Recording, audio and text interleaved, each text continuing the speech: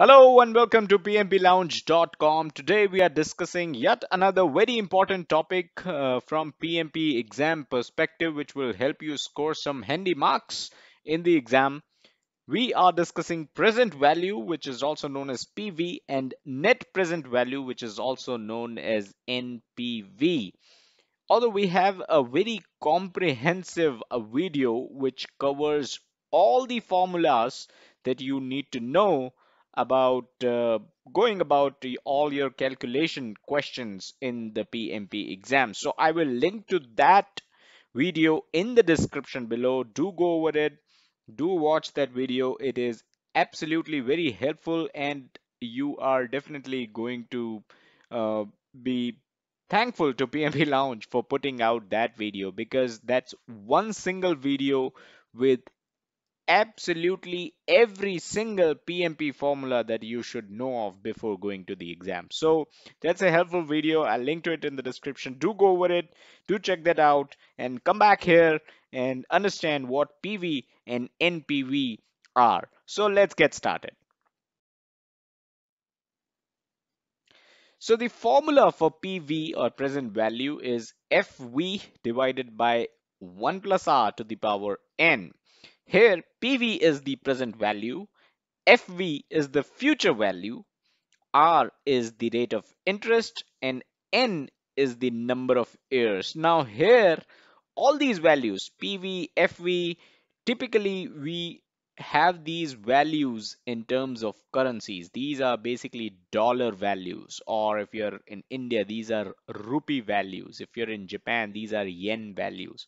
Although, of course, from exam perspective, you are bound to see dollar values. So PV and FV are basically dollar values.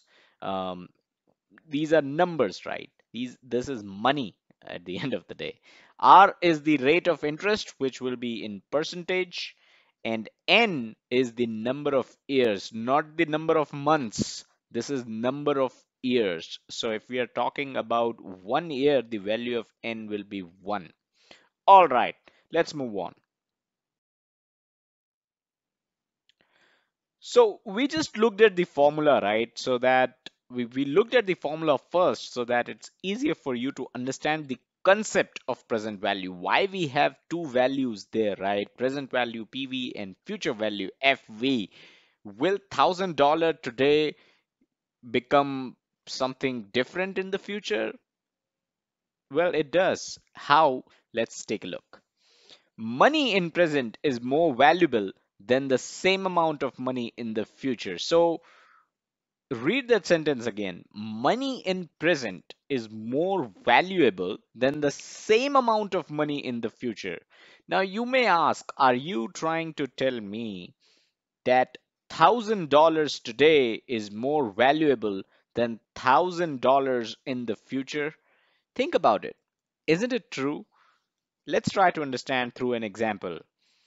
The stuff that you can get for $100 today is much more than what you would get for $100 5 years down the line. Now just think about what all you could have bought with $100 5 years ago, 5 years back in time.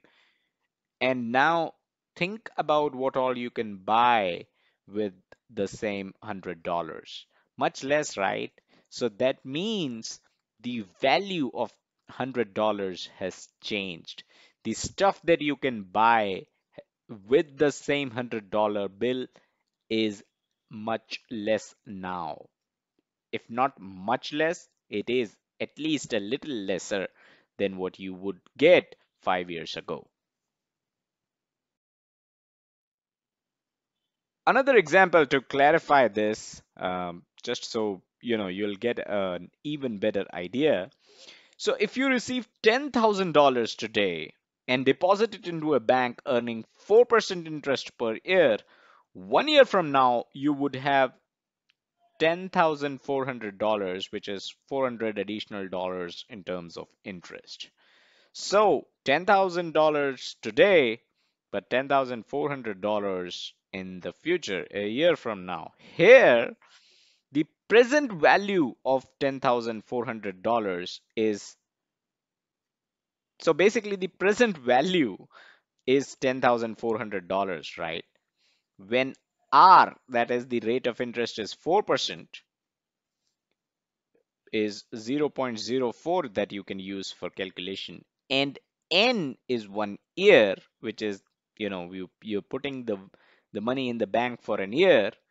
So the present value of $10,400 as of today, as it stands today, is $10,000. So I'll repeat that. If you have a rate of interest of 4%, if you plan to keep the money in the bank for 1 year, that means R is 4% and N is 1 year, the present value of $10,400 is $10,000. So that is what this formula is used for. Also note that the future value in this example is $10,400. So the present value is $10,000, the future value is $10,400, the rate of interest is 4%, and of course N is 1 year. Now, again, the formula, keep the formula in mind. PV is equals to FV divided by 1 plus R to the power N, which was there in the previous slide, and you can go back to the video and refer to that. Now you may be wondering, why is this important? Why are we even discussing this, right? This seems like a lot of calculation. This seems like mathematics, even basic mathematics. Why do we need to calculate the present value and future value, something which is totally financial, finance related? Why do we need to calculate that when you are appearing for the PMP exam? So our favorite question for each video, and we start most of our videos with this question: why is this important? We have already discussed what PV is, and this was actually the right time to answer the question, why is this important?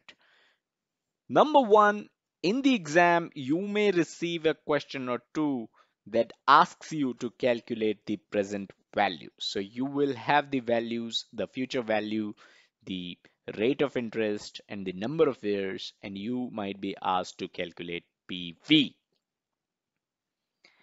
Now, at the same time, you can also come across a question or two based on NPV, which is net present value. Now, of course, next question is, what is NPV? What is net present value? Where did this come from? So let's discuss NPV. Net present value is basically used as a project selection technique to make sure the project is worth doing. Now, you won't be asked to calculate NPV. So the thumb rule is to select the project with the highest net present value. Makes sense, right? Let's go back to the formula of present value. PV is equals to FV divided by 1 plus R to the power N. Now, which project will you take, right? The one with the highest net present value. You're not supposed to calculate the net present value, but just think in terms of PV itself. Won't you select a project which will be much more valuable, right, for you in terms of the money that you're investing today?